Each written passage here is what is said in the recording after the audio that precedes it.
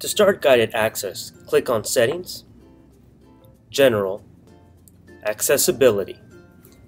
Scroll down to the Learning section, click on Guided Access. Turn that on. Passcode settings.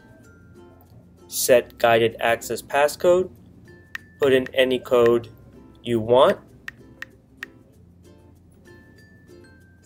Then the home button.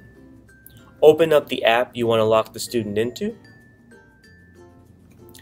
Triple click the home button. At this point, if you want to disable any part of the screen, just go ahead and circle those areas. Otherwise, you shouldn't have to do anything else. Just click on Start at the top.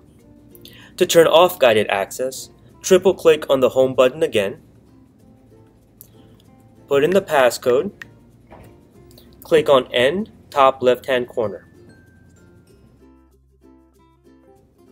Once guided access is off, press the home button, go back to Settings, go back to guided access, and turn it off.